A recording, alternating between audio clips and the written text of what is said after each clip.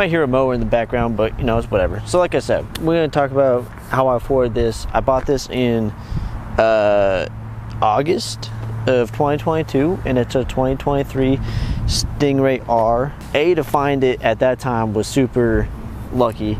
To find it at a good price was even more lucky. You know, so howdy. I gotta stop and look. That's the price you paid. Yeah. No, I understand.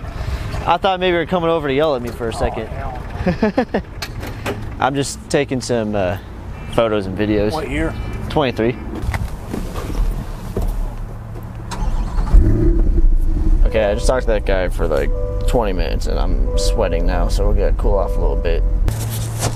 Alright, so I'm not gonna tell you guys everything because you're not the IRS, but I'll start back in the beginning and tell you the main ways and do-hows.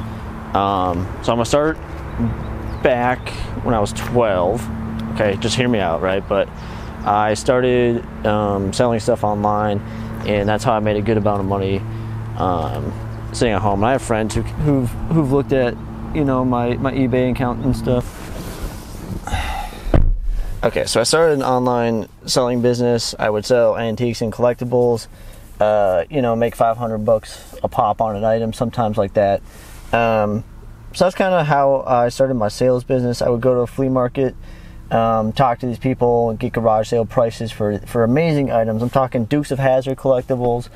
I remember I did some Star Wars stuff for sure, Planet of the Apes, you know, just movie stuff, and it was cool because I got to unleash my inner nerd. But that's really where I started, and none of that really mattered, you know, because I was just assuming it would all go towards college. Okay, college, let's talk about the next point. So, shortly after the online sales, I found my way into app development, which is really fun. Self-taught, self-published. I don't even remember how many downloads I had across apps, but it was fun logging into my Google ad account every day and just checking that out. So then I'm also a gamer, so Fortnite comes out, and me and my buddies are playing all the time. Fortnite is a great game, and I ended up making an app for Fortnite. Ended up getting myself a little front page spot on the newspaper, which then led me into getting a full ride at college. I'm a little camera shy. I won't talk in front of other people. It's a learned thing. Black is so hard to keep clean. Oh, and I have OCD, so I literally took it to the car wash yesterday, and then got home and it was covered in dust. And I was like, you gotta be kidding me. Right, so I got a full ride to college, so that was a game changer. I got a very good private education in entrepreneurship. Took a real estate class, got my real estate license, and then became a licensed agent in Minnesota. Let's see. Okay, too many people, camera's about to die. Let's speed it up, all right? So then I got into real estate, sold several million in real estate. I worked on home remodels as well. I'm gonna show you two of my favorite projects right here, my most impressive ones. And yeah, and so now we're working on content creation and becoming a content creator. I have an entire business plan, which I'm not going to really reveal to you guys. That's a whole nother video and whatnot, but I've got a lot of things planned out. I just need one YouTube video to really kind of stick out and stick, and then we can launch phase 3 of the whole operational plan. Okay, I'm filming this segment after the fact because I got distracted way too many times.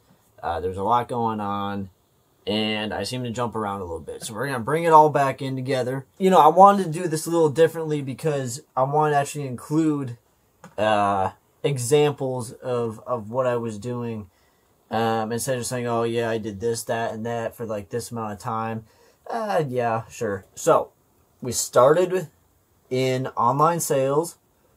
I would sell antiques and collectibles, vintage items, high-end items. We then moved into app development. I learned that myself probably when I was about 16, 17-ish. Started putting out apps for fun. Got really good with using computers, creating content. Got a full ride to a private university. My my entrepreneurial education was funded by the founder of Best Buy. That helped me graduate with pretty much zero debt. In fact, I was already selling real estate by that point. So I also got licensed in real estate during COVID. Peak market, everyone's buying and selling, right? And it was honestly just the best internship that I could have asked for. It was a paid internship pretty much. And then I used that money and put it into my cars.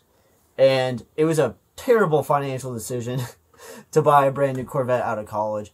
But I was willing to take that risk because I said, you know what, I can always come back to real estate. I can do this for the rest of my life if I really want to. What's the rush? I really just want to take a chance on myself, take a really big Hail Mary, dream and put it out there. My following is working well. So straight to it, straight to the point. Hope you learned something. Please like, comment, subscribe. We're coming up on 10,000, which means a lot to me, as it's 1/10 of 100. At 100,000, you get a plaque. So I'm sure I'll think of something else on the way home, but